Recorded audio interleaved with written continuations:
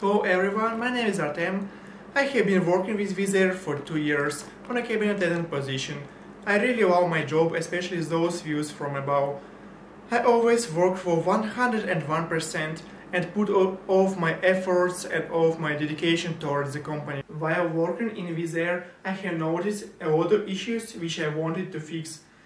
The main problem of Wizz Air, as for my opinion, is those post-Soviet attitude from local management to their employees. Namely, if you are local manager's friend or relative, you will be happy and you will be promoted first.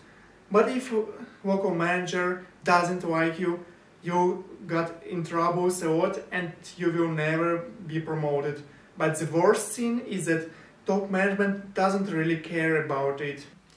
Actually, company doesn't care about its employees as they state on their recruitments or their official channels.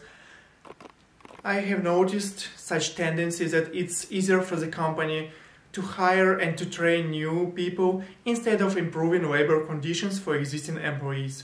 And with coronavirus crisis, they use this good opportunity to kick off inconvenience for the company and local management people, using not professional reasons but personal. Why have we decided to create a union?